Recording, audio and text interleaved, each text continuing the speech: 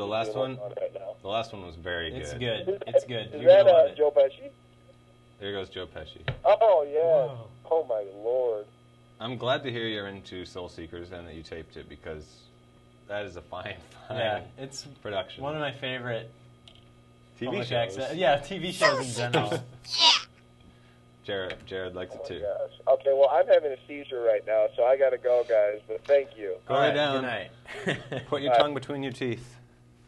And your head between your legs. Never knew what the correct answer to the trivia question was, and neither will you. He didn't care. He didn't Nobody even ask. cared. He wasn't like, so what is There it? is no correct answer. What do we got next? What do we got next?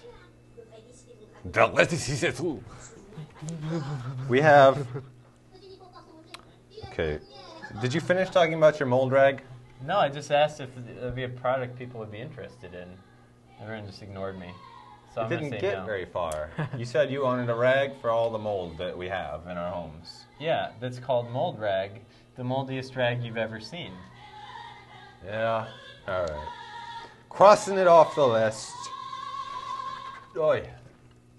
Turn that racket off.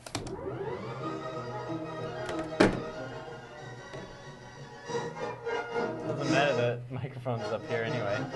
I know. I'm aware.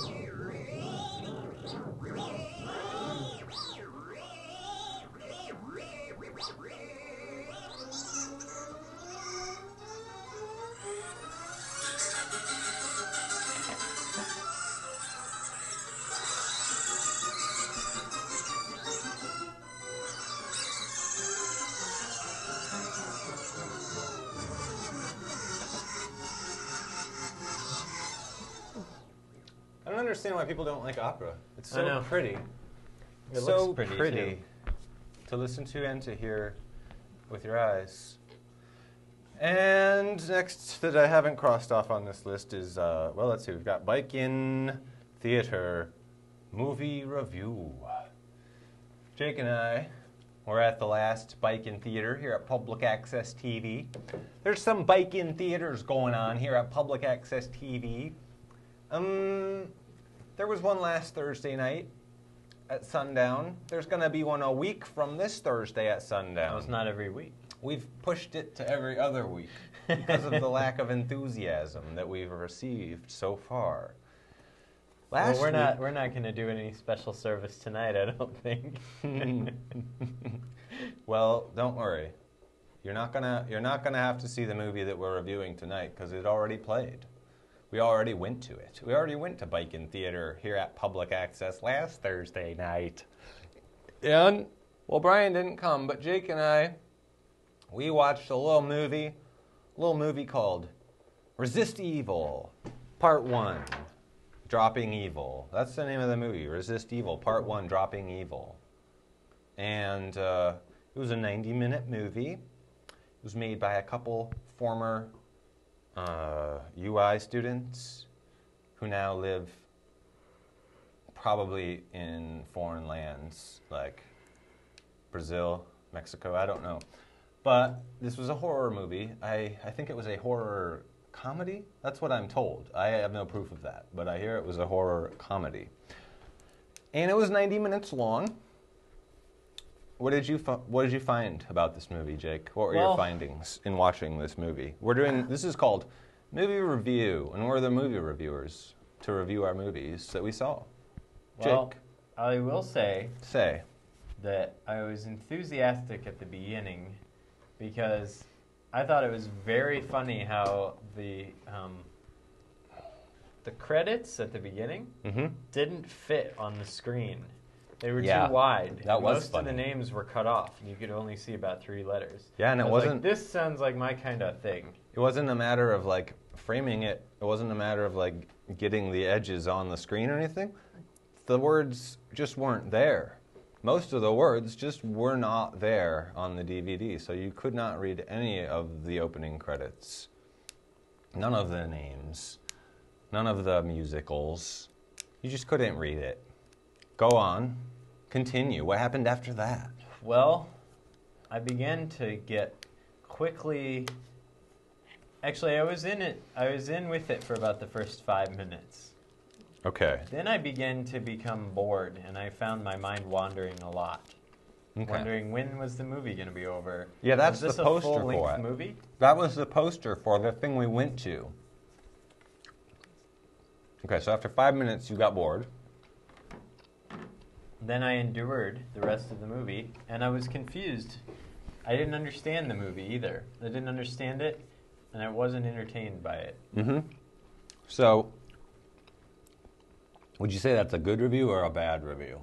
Are you asking me to review my own review? Yeah, tell me how you think that review went. Do you think that that's a review that is going to make people see the movie or not see the movie? I definitely, if I heard my review of that movie, would not go see it. Yeah. What did you think? Well, it's interesting. I mean, my reaction was at first I saw the credits getting cropped out, and I was like, "Oh, look, it's not even like too big for the screen. There's no credits to even play." Yeah. And I was like, "Well, that's weird, considering that the production value looks pretty good on this thing." And then it started, and I was bored right away. Like right away, I was bored. But I was like, "Well, this is just the very beginning. They're setting it up. It'll get more interesting." And then it was still boring and still boring and boring, and then it, whatever, tried to get a little bit interesting, so I was like, okay, I'll give it a chance and see where this so-called plot is going to go. But then it just got worse. Then it just got worse than boring. It was so stupid that it made me, I don't know, it made me want to vomit or take a huge crap or something when I was done, just to try to get it out of me. Because I just hated it. The guy who wrote that movie used to be my drummer.